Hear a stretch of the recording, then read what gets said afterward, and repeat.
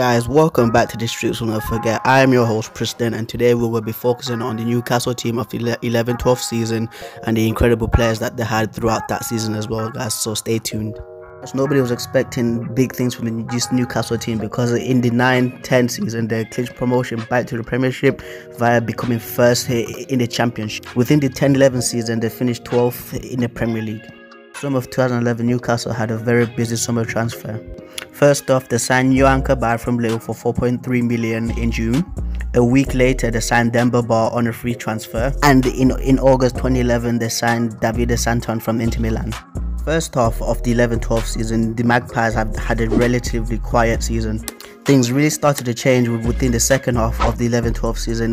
Within the January transfer, they signed Papiss Cisse. They hit the ground running in the Premier League, coming on fully on best in the 70th minute against Aston Villa and scoring the winner for a 2-1 victory against the Villains. This Newcastle team would be amongst the favourites to clinch a top 4 spot to be in the Champions League. Players such as Cisse will be scoring screamers against Chelsea from 30 yards out.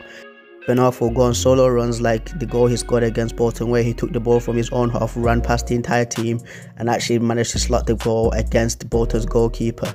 And this goal would be contender for April goal of the month. Also, Demba would have one of his best seasons being a clinical finisher within that partnership strike force with Papiss Cisse. So it would miss out on the Champions League spot by finishing 5th, and they'll go into the Europa League while Alan Pardew won manager of the season.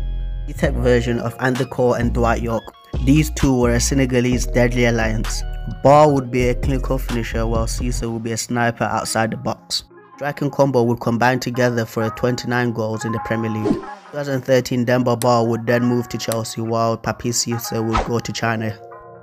Yohan Cabaye was a great technical midfielder with passing range and could change the game with either a free kick or a long range shot outside the box. Within the 11-12 season, he would get 7 assists and score 4 goals. He would later join PSG.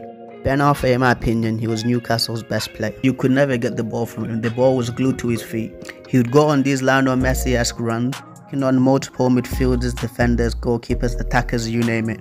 He would later join PSG, Rennes and Nice, but he would never live up to his potential, sadly. Newcastle team had everything: a great defence with the leadership of Coloccini, a high-level midfield such as Yohan Cabaye and Arfa, a striking duo that showed really well and that was unraveled between the lower teams, and a great fan base such as the Toon Army.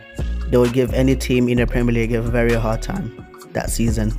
Newcastle, the streets will never forget you guys. I've been your host Preston, and I'm signing out. Peace. Watching this video, guys. For more football content and football breakdowns, subscribe to my channel. Also follow me on Instagram at Preston_23, guys. Thank you. Peace.